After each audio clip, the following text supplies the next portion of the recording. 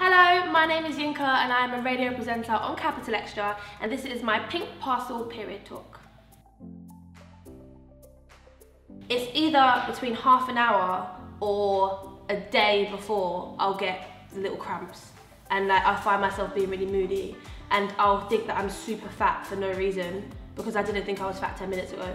And then after brooding and eating lots of food, I'm like, oh, I'm coming my period, that's what it is. It's bread. And the thing is that makes you swell anyway, it bloats you. But I don't know, I become the cookie monster when I'm on my period. It's because I can be so good and I'll work out and I'll eat really healthily and I'll be like, green is clean, yeah. And then the second I feel a cramp, I'm like, do you know what? Yeah, I'm gonna have ice cream on toast. Ridiculous things. I don't want to mistake hunger pains for cramps now, do I? That's my excuse. I am 100% a tampon girl. I think I don't really like wearing pads simply because I feel like I'm wearing a nappy and it stresses me out. And also, this might be taking it too far, yeah, but I feel like I get nappy rash whenever I wear pads. The thing is, I started my period really late.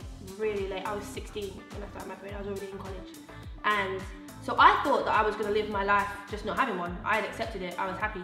I remember I was sitting in, I think it was in statistical maths A-level class, right? And I was sitting there and I was like, I thought I was sweating and I wasn't sweating. That's basically what happened. And then I waited for the whole class to leave, and then I just took the chair with me to the toilet. So I was walking down the corridors holding this chair like a little snail. I was so embarrassed. And then I ended up washing the chair as well. It was just, it was ridiculous.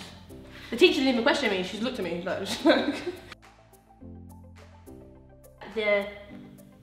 At different times of the month, I think I look completely different. And I don't know if this is just me being subjective and looking in the mirror, but you know, the day before my period, my boobs are huge, and they're quite big anyway. So they're huge, and I'm so bloated, and I even feel like my skin just feels really tender and stuff. And then when I come off and I'm not on anymore, I feel like I could be Kate Moss, I'm slender and I'm just spinning around everywhere. So it has a huge impact. I try not to live my life around it because there were 3 other weeks to the month, but it definitely sort of changes the way that I feel about myself. Coming on my period, it goes really dry. I don't know if that's just me or I'm not entirely sure why it happens, because I don't really get breakouts or anything like that, but it's more blemishes that will happen when I'm on. And also I get super dark circles under my eyes and stuff that concealer is my best friend.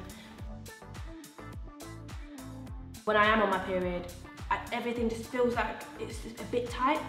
Even if I've got something that cuffs in at the ankle, I just feel like I can see the ridges of it. Even my ankles are swollen, I don't know why. So my fashion definitely changes when I'm on. I don't really wear bras that much anyway, but I have to today because this top is see-through and it'd be inappropriate. But it would be a bit sore, so I tend to try and wear, maybe baggy things, so that if I do feel I look a bit bloated or something, it isn't. I don't feel like people are staring at my stomach while they're talking to me. I think just so that you know that you're not bleeding to death would be great. And also, it's almost as if it's when they used to call it the curse or something. It's almost like you're validating that title, because if you don't speak about it, then it's you're ashamed almost. And there's nothing wrong with it at all. This is just the way that we're made. I remember I had an ex-boyfriend, and this is one of the days where it caught me just 5 minutes or 10 minutes before I was gonna come on, and he wouldn't go to the toilet and buy me tampons because he was too embarrassed. So I said to him, what do you want me to do? I don't understand. Should I just live here on the toilet? But this is my house now. I'm just gonna wait for 4 days. And he was too embarrassed to go to the shop. Whereas if you talk about periods to your sons and your brothers and all this, all those the guys in your life, then they'll go shopping. Because my brother will go, he'll get the wrong thing, but he cares.